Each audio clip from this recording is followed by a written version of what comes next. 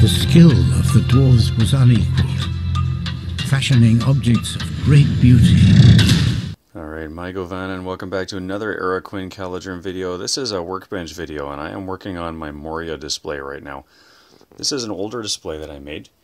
Bit of a mountaintop, bit of a cave, some bones and things down inside the door. The outside of the door is from the Games Workshop Moria kit. This is the actual Moria door that comes in the Billings Tomb kit. A little bit of water so I can mount the watcher in the water there. And right now what I'm doing is carving up some foam and getting some more pieces ready. So this is me doing a little bit of a live demo. We'll see how this goes. But these foam pieces, if you cut them up right, can look like a whole lot of different things. They can look like platforms, they can look like rock formations, they can look like decent scatter, or if you're really careful they can actually look like, you know, full-on caves.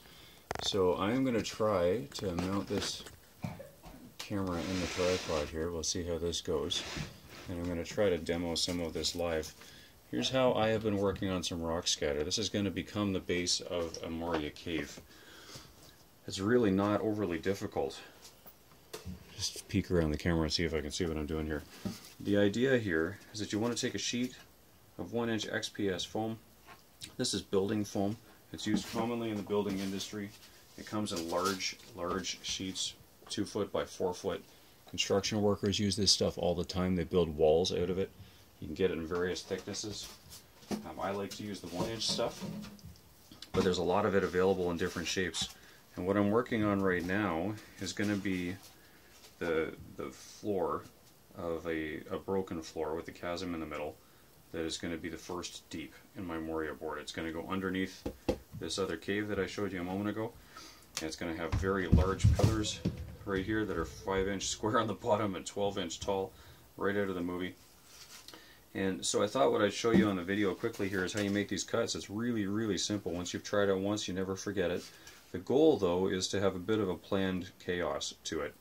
It is random, but sort of planned random, if you can follow my logic there. And there's really nothing much to this. It's quite simple cutting. So to get some planned randomness, all of this is a serrated knife edge. Hopefully you can see that good in the camera. And it doesn't even matter what kind of depth to the blade. You just want to have enough that you can actually make a bit of a cut out of this. And honestly, all you do is cut. Sawing motions, weaving back and forth, and a little bit of planned chaos to it, nice and random. Shallow cuts will end up giving you this scuffed feeling across the top.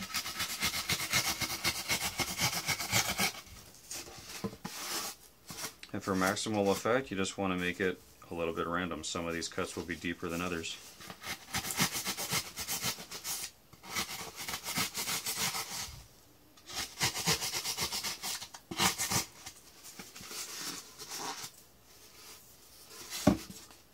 And this is really all there is to it. The more you cut this, the more rough it's going to look.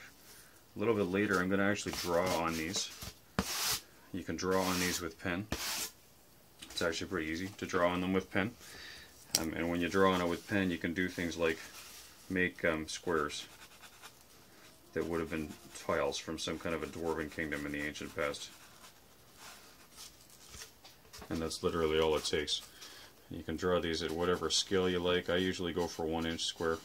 I'll measure them off.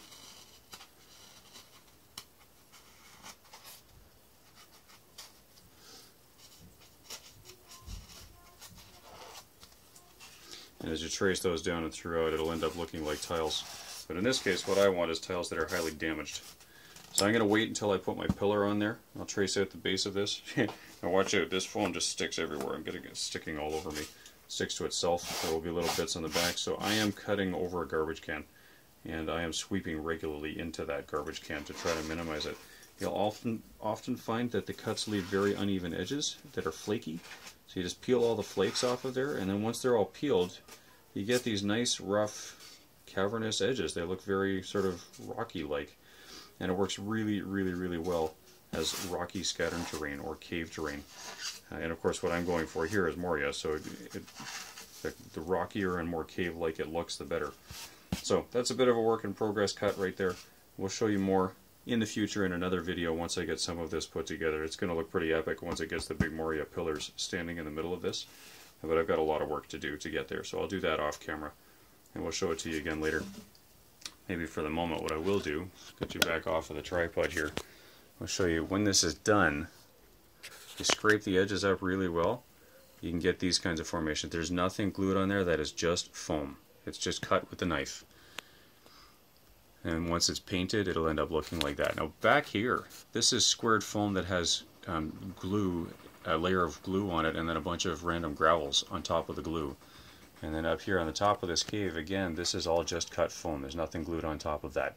So you can combine the effects. You can do a little bit of gravel on it, you can do a little bit of cut foam on it. I've glued some scatter snow flock on top of that. And then some of my random offcut pieces I've kept and used to make further rock outcroppings. If you look close inside the cave, I've glued some of the scattered cuts underneath the top to hang as sort of stalagmites from the roof. Stalagmites, stalactites, I can't remember which is which. But I've hung them from the roof. So you can do a lot here just with a knife and a chunk of foam. And then this is all just the foam that's all carved up with that knife. Same technique I was using earlier, just random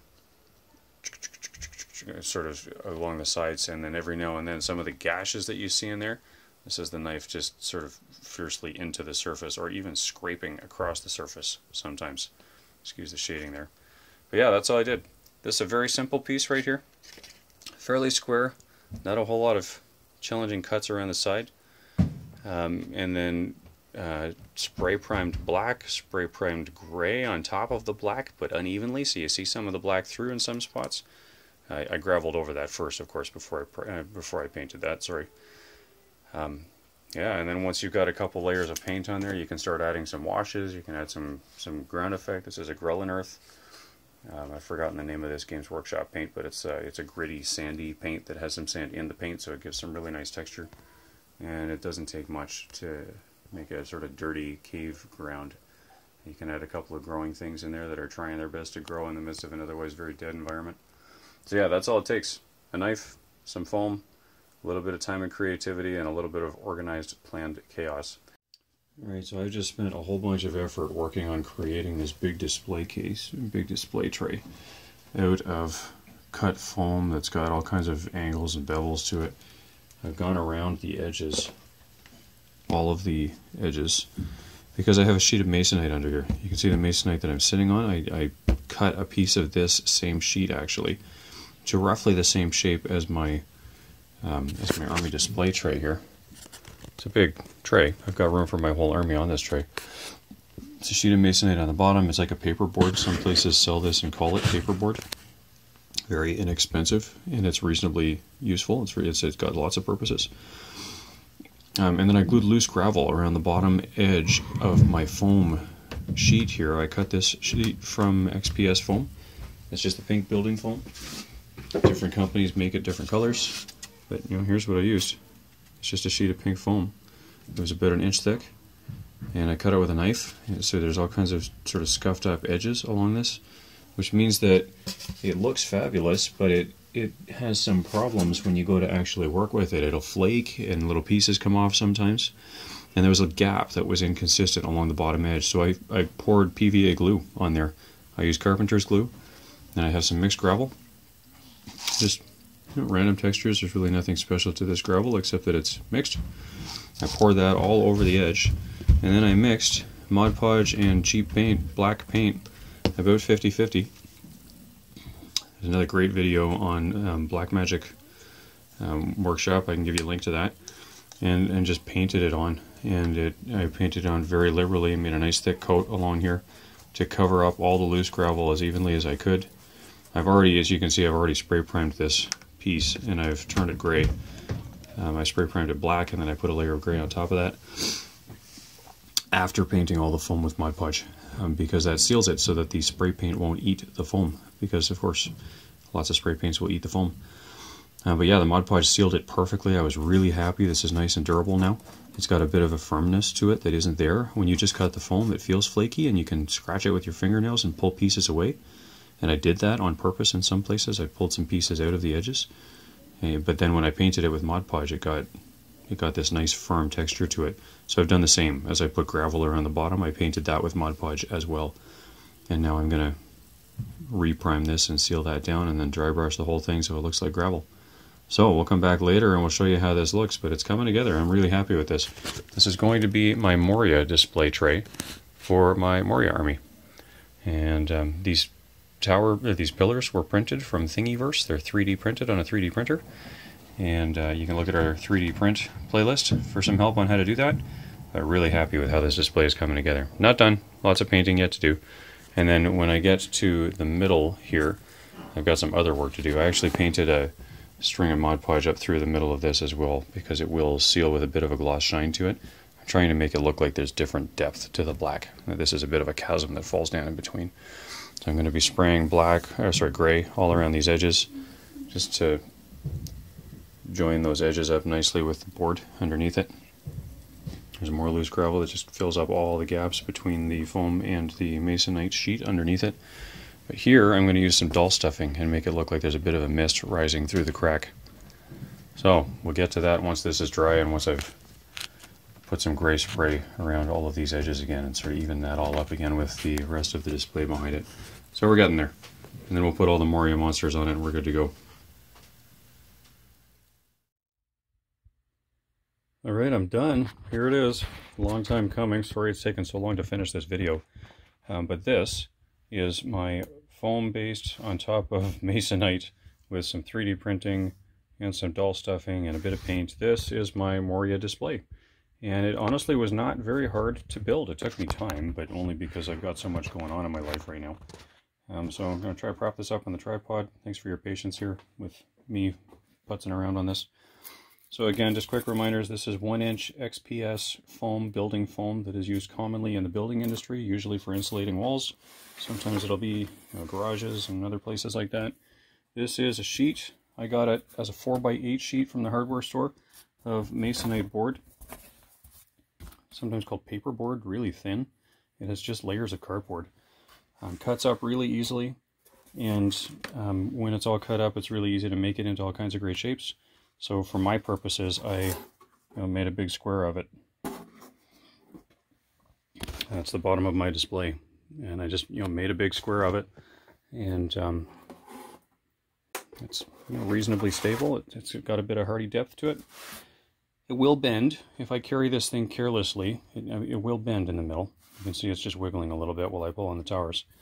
So you do have to be careful with it. Ideally, if you're going to have something that's needing some more strength underneath it, you can look at actually making the base of your board out of this foam as well, or having a consistent full layer of the foam all the way across the masonite, and that'll be a lot stronger than just the masonite by itself. So the foam and the masonite go well together, and then all the rest of the steps I've shown you already. So this is just cut up with a serrated knife, painted with Mod Podge.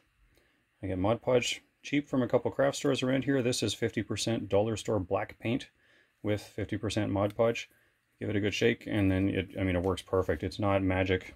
You don't need it to be exactly 50%. If you get the ratios off, it's fine. But what it means is when you paint with the Mod Podge, you can see where you've used it.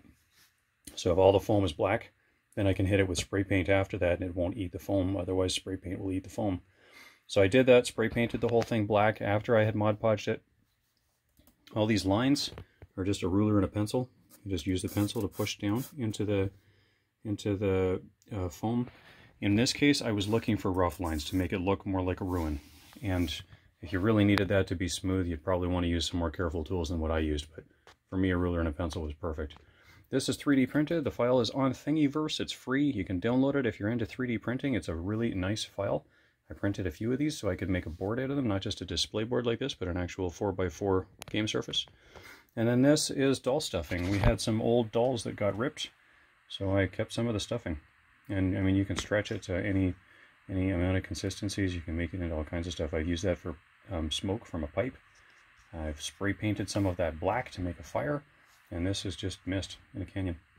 So there you go. This is my Moria display board. Hope you've enjoyed the video. Thanks for watching. I wanted to post this video right now because in Ontario, Canada, we're actually working on a series of competitions because we can't have tournaments. Our government has a bunch of restrictions in place because of COVID-19.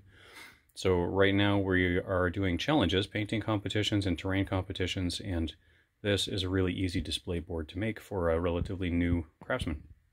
I consider myself to be a bit of a novice still, a lot to learn, but I've had some fun and I've learned some good lessons, so hopefully sharing these lessons on these videos is helpful to some of you.